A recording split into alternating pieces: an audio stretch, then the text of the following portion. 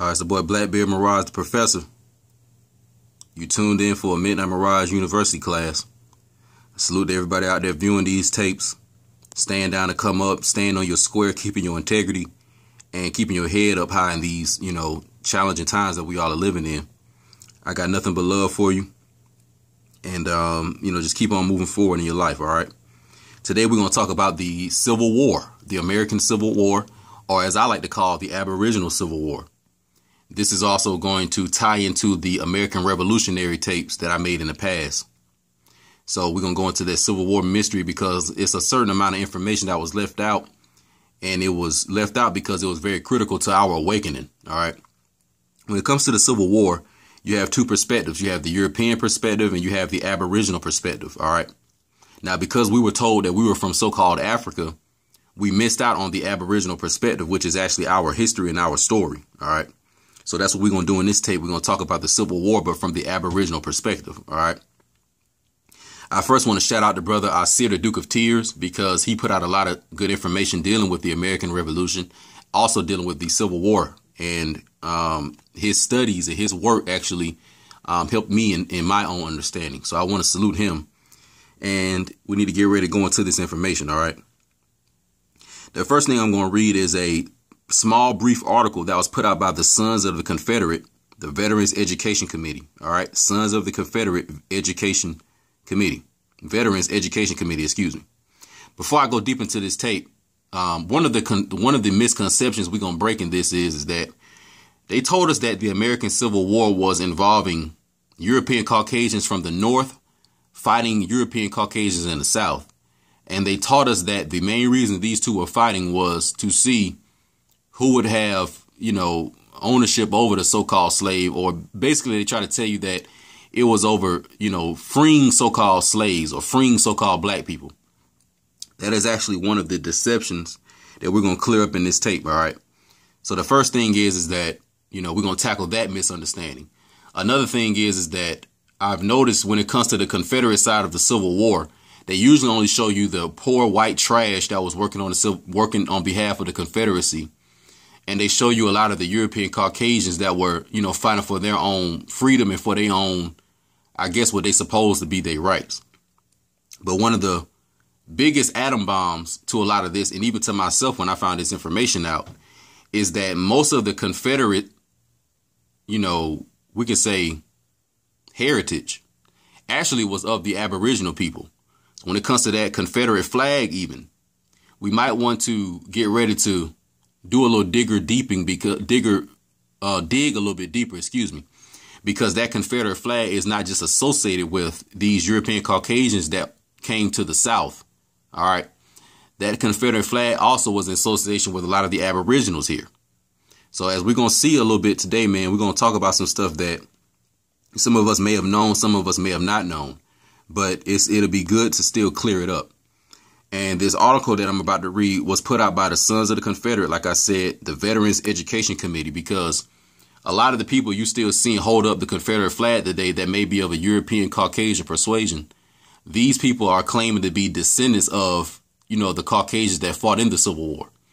And through a lot of emotional sorcery and a lot of media play and a lot of slave movies, they have made the melanated people of America hate the Confederacy and hate the Confederate flag. Even myself, before me learning everything that I'm supposed to have learned, even I didn't quite understand the full history behind the Confederacy. All right. So we're going to clear a little bit of that up. All right. First thing I'm reading, like I told you, is the Sons of Confederate Veterans Education Committee. They put out an article and it talks about the American Indians in the Civil War. All right. The American Indians in the Civil War. So we're going to read through it and then we're going to, analyze as usual. Also, when you hear me say the war between the states, this is talking about the Civil War. Also, when you hear me use the word Indian, American Indian, or any of the various tribes of so-called Native Americans, these are all melanated Aboriginal Indigenous so-called black people. But you also going to hear me refer to them as Aboriginal Moors, because that will be a little more consistent with how these people were documented in legal and governmental and constitutional documents before the Reconstruction era, when history was actually rewritten. All right. So if you hear me say Moors, if you hear me say Aboriginals, if you hear me say Autochthons, I'm talking about the same people, melanated so-called black people in America. All right. So let's go into this thing. After the war between the states began, President Jefferson Davis addressed the Congress of the Confederate States of America to establish a Bureau of Indian Affairs. While the North was apathetic concerning the plight of American Indians, the South determinedly created a positive relationship with Indian country. So the first thing is that the so-called president of the European side of the Confederacy was this guy named Jefferson Davis. Most of you all may have heard about him through history. And they're already telling you right here that Jefferson Davis saw it to be very important to create an alliance with the Aboriginal American Indians in the South.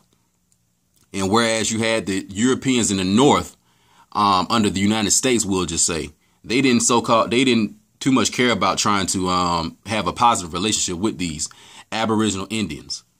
So the first, key right here is that the Southern Confederate Europeans actually tried to meet up with some of these Aboriginals to come to some kind of agreement. All right.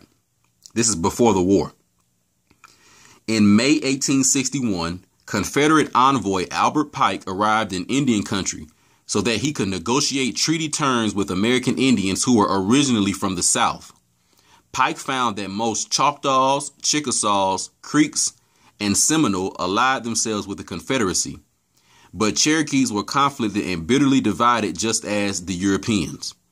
So they also giving you another key. A lot of you all have heard about the freed and accepted Mason Albert Pike. Albert Pike was the Caucasian individual involved in the Civil War, or the Confederacy on the South. But the part that they are telling you is that Albert Pike was actually trained by a lot of the Aboriginal Moors or Aboriginal Indians in the South, and he was given tools to be successful by some of these people. So the first thing you need to realize is that a lot of the Aboriginals in the South were,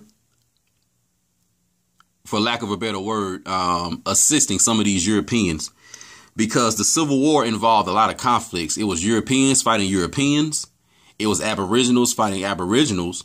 And then it was Aboriginals fighting Europeans. So when we say the Civil War, it includes all three of those battles.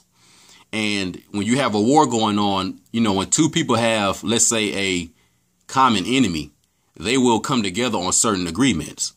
So when you hear that the Confederacy is trying to come together with these American Indians, it's because the United States was a whole different faction, separate faction from a lot of these, you can say, Caucasians, in the South. All right. So they were trying to create their own jurisdiction and create their own, nation and country for themselves. A lot of the other problems in the Civil War, you'll hear about the federal and state conflicts, where the states were saying they had certain states' rights and the federal government trying to override those states' rights. So all this ties into it. Let's continue. The Cherokee, Chickasaw, Choctaw, Creek, and Seminoles were not the only native groups in the war between the states, or the Civil War. Many American Indians fought on both sides of the war, such as the Caddos, Delaware, Kickapoo, Miami, Osage, Potawatomi, Quapaws, Shawnee, and Wichita or Washitas. The pro-Union Pimas in Arizona Territory successfully routed Confederate forces. American Indians were located east of the Mississippi River. Choctaws who lived in Mississippi formed a battalion. Other American Indian Confederates were from Tennessee, North Carolina, and Kentucky. So let's go over this last little part. So it's telling you right now that you had a collective, multiple nations that came, to actually hold up the Confederate flag and fight for the freedom, because the Confederate flag really is a symbol for freedom. Not only, the freedom that the Caucasians are trying to get for themselves, but also the freedom that the Aboriginals are trying to carve out for themselves. Because you got to remember that this is their land. All right. So Albert Pike and the other Confederates that tried to come to Indian Territory and create treaties and agreements with these people is because they knew that they were on their land, and they were trying to at least carve out, some little property that they could be on, and there won't be no conflict with these Indians. All right. Let me read a few of these other native tribes. So they say that during the Civil War, you had varieties of native tribes fighting on both sides. Some of them were fighting on the side of the United States, or what they call the people from the North, the Yankees. And some of them were fighting on the Confederacy, which were basically the Aboriginals in the South and the indentured servitude class and the and the slave class of white pilgrims that were working on the plantations in the South. Some of these various natives were the Asagi, Miami, Delaware, Kickapoo, Caddos, Shawnee, etc. So when you think about these Native American or Aboriginal tribes, there were actually hundreds, if not thousands of them. So just because somebody says American Indian or Aboriginal Moor or Autochthonous Moor, well, what tribe necessarily were you from? Because there were a lot of them. So myself, for example, I'm an Aboriginal Moor, but on my mother's side, I come from the Blackfoot side that's the native tribe I come from on my mother's, the Blackfoot, So I would be an Aboriginal Moor via Blackfoot tribe on my maternal line. All right. So that's why they have these different names. And it said that, most of these American Confederates, or American Indian Confederates, they were from Tennessee, Georgia, North Carolina, Kentucky, Florida, etc. So the first thing the key we just broke open is that most of the Aboriginal Moors in the South during the Civil War were fighting on the Confederate side. Not necessarily to help the Caucasians, but to help themselves. And they came under the banner of one flag. Now, more than likely, as far as who created the flag, I don't have the history on that right now. I don't know necessarily if the Europeans created it, but more than likely the Aboriginals created that stuff because these foreign Europeans really learned everything they knew from the Aboriginal. So I highly doubt that they even created that concept of that flag. All right. Because when you look at the Confederate flag, it's kind of synonymous and it looks a lot like the Great Britain flag or the British flag or the Brutish flag. And we know those were some Moors because King George III, which is who they were trying to fight to get released from, he was a Moor. All right. So we're just making that association. All right. So whites were slaves during the 17 and 1800s in America, and they had their own interest in the Civil War for their own freedom, just like in the American Revolution years prior. All right. Now I want to read in a book called The Forgotten Cause of the Civil War, a new look at the slavery issue. It's called The Forgotten Cause of the Civil War, a new look at the slavery issue by Lawrence Tenzer. The Forgotten Cause of the Civil War. If you want to purchase this book, you can find it for $795 on Amazon.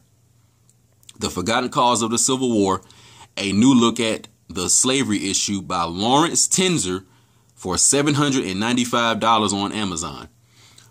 Personally, I do plan on purchasing this book, but right now I'm going to read a customer review or a review that somebody has already bought the book. They read the book and they left a summary of it on Amazon. And I basically want to read what this person wrote because it gives us an overall overview of the book because I don't have it in front of me right now. Let's go into this. Tenzer, the author, shows that the white Southern slaves produced Tenzer shows that the white Southern slaves produced a combination of racial mixture and the maternal descent rule were viewed as white people by Northerners who had good reason to fear that any white person, mixed or pure, could be kidnapped by slave catchers and sold into slavery in the South. So the first thing is that this book is going into how you had so-called Europeans or so-called white people in the South, and they were actually in slavery. All right, let's continue. Tenzer destroys the argument of those neo-Confederates who contend that the Southern states called the slave power in the North were merely resisting the tyranny of a federal government. Because a lot of these Confederate, Caucasians you see today, they say that, well, we were just fighting for states' rights and we were just fighting for our own freedom. That's part of it, but they ain't telling you the whole story. They're not telling you how they actually were slaves during this time and they were fighting to get out of slavery. The slave power effectively controlled Congress and the presidency for most of the antebellum period. The 3/5 rule gave congressmen from the slave states the right to represent people who obviously couldn't vote, thereby giving them far more power than they would have received if they had been limited to the representing free persons. So right now they're talking about the 3/5 compromise and how they were counting, representatives in the state to see how many seats they could actually hold in the Senate and hold in the House of Rep in Washington, D.C. All right. So think about this so-called plantation owner. And let's say they had 30 so-called slaves on their plantation. Now, mind you, these slaves have no rights. They can't vote. They can't really even represent themselves. But what the South was having the ability to do was they were counting those people to basically have more influence when it came to Congress. Because if it's showing that, well, on this plantation, it's 31 people, one is free and 30 of them are slaves, but they're counting 31 people when it came to the House of Reps. So you could see how the control in Congress was basically mainly the slave power, or basically the people who were slave apologists, everybody who was investing into slavery. They were controlling Congress at a certain point in time because they were holding all the seats because of the population in the South. This is actually some of the conflict that came and some of the initial problems. Free states exercised slave rights by passing personal liberty laws to nullify the effect of the fugitive slave law. This law gave the accused slave no rights to bring witnesses, have a jury, or any other form of due process. The judge was authorized by the law to receive a larger fee if he ruled against the slave than if he ruled in his favor. Tenzer also showed that when you consider the low wages of the average Southern white male, coupled with the sharp rising in slave prices, slave catching was a tempting business. The slave catcher would earn more with one kidnapping expedition than he could earn by a year or two of hard labor. So the next thing they're saying right here is that Tenzer, or the author, is also showing you how in the South during these times that the average Southern white male received low wages and that the slave prices were extremely high.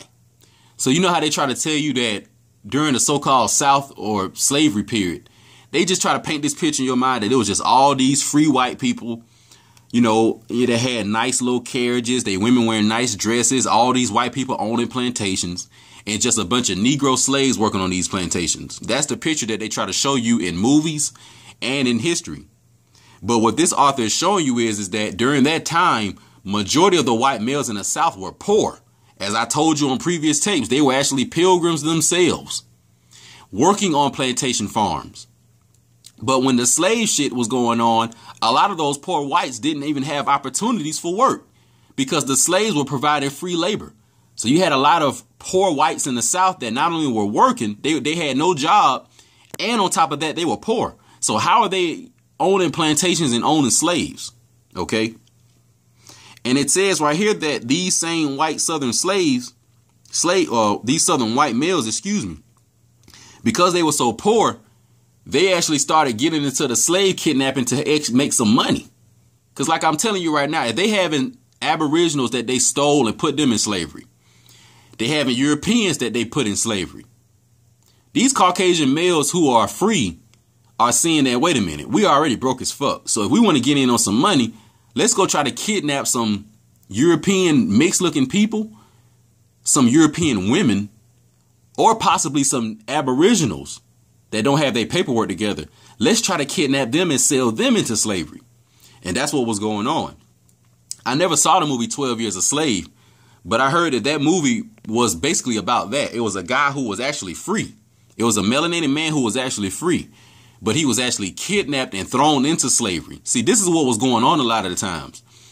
I'm telling you all right now, most Aboriginal people, most of us so-called black people, all of us were not actually enslaved. Like all of our ancestors were not slaves. You know, they want to make you think that every so-called black person here was a slave. That's not true. You know, I'm led to believe that it was a small percentage of them that were actually slaves. So this is what you need to put in your head. During the time of the Civil War, there were probably more free Aboriginals that was fighting to stay free than there were actually being captured and thrown into slave camps and things of this nature. And you had just as many European Caucasians in slavery that you did melanated people in slavery. All right. So during the times of slavery, you had free Aboriginals and you had free Europeans. But you also had enslaved or prisoner of war Aboriginals, and you had slave or Slav Europeans during the Civil War. So a lot of this was to free themselves from this shit. That's the part they're not telling you in history books. Let's continue.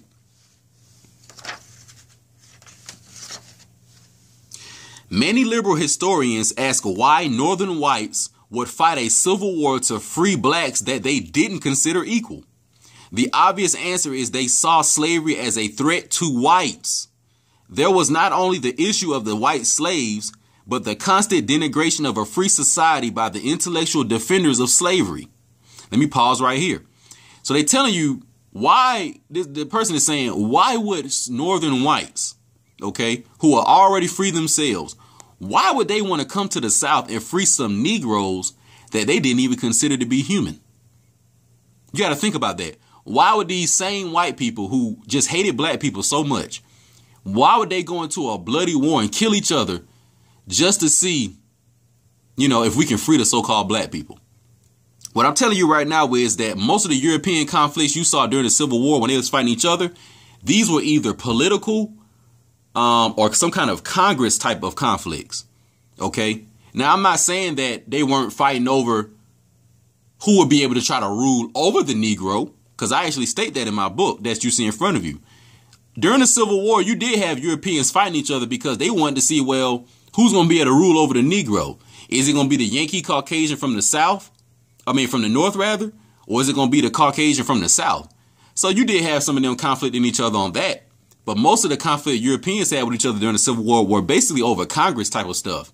You know, these seats in the House of Representatives and that type of conflict, it really had nothing to do with the black people. So that's a misconception, you know, that they were fighting to free black people. That's a lie. Another problem during this time is that the slave thing was starting to get a little bit too big, because most Aboriginal people here were living under a free society prior to these foreigners showing up. We were living in a Garden of Eden type of life. This slavery that you see was actually an extension of the British Empire, and it was an extension of our Osman or Ottoman relatives across the Atlantic.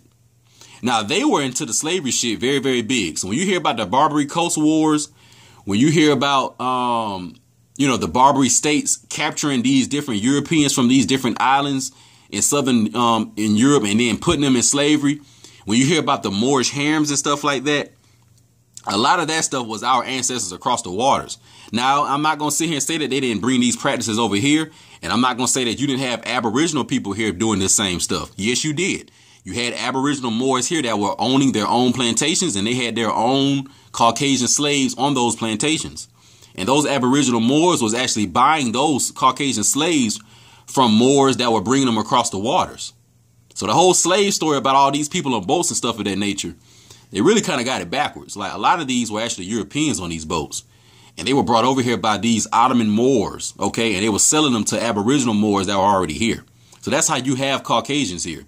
Most of you Caucasian people, if you all didn't come over here, if your ancestors didn't come over here, probably in like the 1800s and stuff like that, if they were here prior to that, more than likely they were slaves. All right, so that's majority of you all, okay? Majority of you all that are Caucasian, your ancestors were slaves. All right, so it's time to bite the bullet, and it's time to go ahead and accept that. But one thing that was going on here is that we had a form of a republic here. Now, when I say republic, don't think Republican Party. Think more like a bunch of nobles and a bunch of sovereigns, and them basically collectively coming together under a union, all right, or a common republic. And this is actually an extension of divine law or natural law or cosmic law. So, you know, when you had this slave system going on, it's starting to threaten that. When you see it's a society where people being stolen just because somebody broke and they feel like I want to make some money, so they just stealing people and throwing them into slavery. You got to remember that this shit was happening to Europeans and it was happening to Aboriginal Americans. So Congress was starting to see like, wait a minute. Yes, I know we capturing these Aboriginal Indians and throwing them in slavery, but it's also a lot of our own people being thrown into it, and particularly our European women. So Congress was like, yeah, we need to do something about that. All right. And that's what they mean by the constant denigration of a free society by the intellectual defenders of slavery, because you had some people that was profiting off of the slavery. And they was like, nah, this shit popping, like we ain't freeing nobody. But then you had people saying like, nah, we got to free these people, both European and melanated, because if we don't, the whole society is going to collapse. All right. Why? How do I know this is true? Because the ancient emerald tablets of Thoth, it talks about an Aboriginal empire coming up in the West and how all the different nations and societies of people will be able to live in harmony or in peace in the West. All right. That's talking about the American Republic. All right. So the American Republic was actually prophesized way back in the times of Atlantis. So they already knew that over here wasn't supposed to be all that slavery and shit like that. People were supposed to be able to come over here. If they came here, they were supposed to come here with the permission of Aboriginals, you know, live in their own little area and stuff like that, practice their own form of religion, and basically be able to live your own type of life without anybody bothering you. Okay. But when you have constant slavery and people being kidnapped, that is threatening the society as a whole. All right. Let's continue. Slavery apologists constantly stated that their slaves were better off than free white laborers in the North. More than that, the pro-slavery intellectuals defended slavery as good in and of itself, regardless of race and color. Let me repeat. More than that, the pro-slavery intellectuals defended slavery as a good in and of itself, regardless of race and color. So you had people that were both Europeans and Aboriginal melanated people that said, we don't give a fuck if you white or black. This slavery shit is popping. We making a lot of money and we ain't trying to stop this shit. So that's another misconception, that just because you were melanated, that meant you immediately was a slave. That's another lie. Let's continue. Tenzer shows that the Republican Party political literature of the antebellum period took the threat of white enslavement seriously. One final praise. Tenzer defines his terms well. He reminds us that the slave power of the South represented planter elite and not Southern people in general. Let me repeat. Tenzer defines his terms well. He reminds us that the slave power of the South represented the planter elite and not Southern people in general. So when you hear about the South and when they talk about slave owners, plantation owners, planter owners, and all this different stuff, this is not necessarily talking about Caucasian people. They're talking about planter elitists. Now, let me ask you this. If the Aboriginal people are from this continent, they owned the continent and the land before anybody arrived here. Who more than likely was majority of the planter owner class? It more than likely was more melanated people that owned these plantations than it was Caucasian people. So during the so-called slave period, you had a lot of melanated people that owned their own plantations. Now, they probably did have some so-called black people on them plantations. I'm not saying that we didn't fuck each other over. We did a little bit of that. But that misconception of thinking that it was just Caucasian people that own plantations, that's a lie. It's not true. You got to think about it. If Moors were from here and they already owned the land, they already had their own homes, they had their own plantations, they had their own crops, they had their own farms, why are you led to believe that these Caucasians were just able to come here and just kick them out of their houses and now they own a plantation? Nah, that shit didn't go like that. You had a lot of homeless ass, barbarian ass Caucasian people who were trying to infiltrate these Moors land that were Aboriginal. All right. Now, some of them probably stole plantations from some of these people, etc. But just think about that. Like, if the Aboriginals were from here, they were already growing crops. They taught the European about corn and stuff when he came here. Why are you led to believe that the European now all of a sudden is the sole owner of all plantations and all crops? That's not true. Also, Negro blood by itself did not confine anyone to slavery. If the maternal descent line was from a white female or had been broken by manumission, the descendants were free. Southern white persons could legally have more Negro ancestry than some unfortunate slaves. Let me repeat. Also, Negro blood by itself did not confine anyone to slavery. If the maternal descent line was from a white female or had been broken by manumission, the descendants were free. Southern white persons could legally have more Negro ancestry than some unfortunate slaves. So that's right here. It's just broke a key. So they telling you right now that Negro blood did not just confine you to slavery. So it didn't matter if you was melanated. That didn't mean you was automatically thrown in slavery. And it's also saying that if you were so-called Caucasian or so-called mixed, it says that if the maternal line was from a white female or had been broken by manumission, the descendants were free.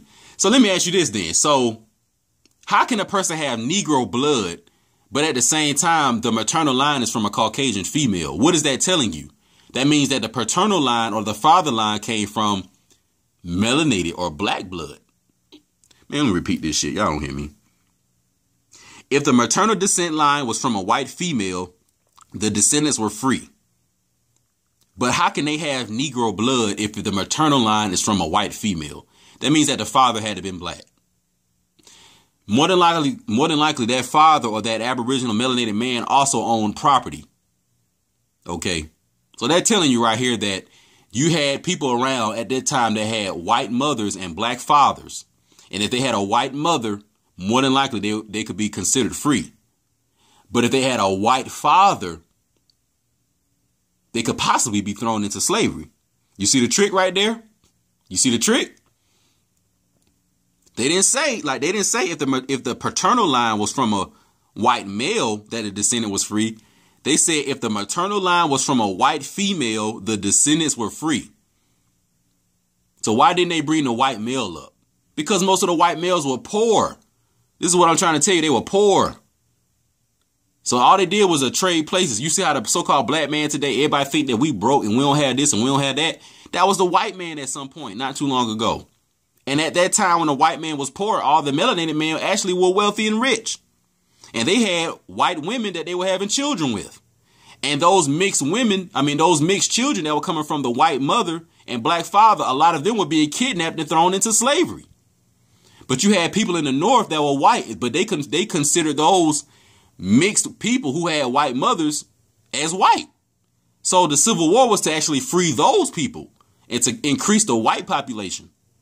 All right. This is why you see during these times, it was a lot of European women being stolen.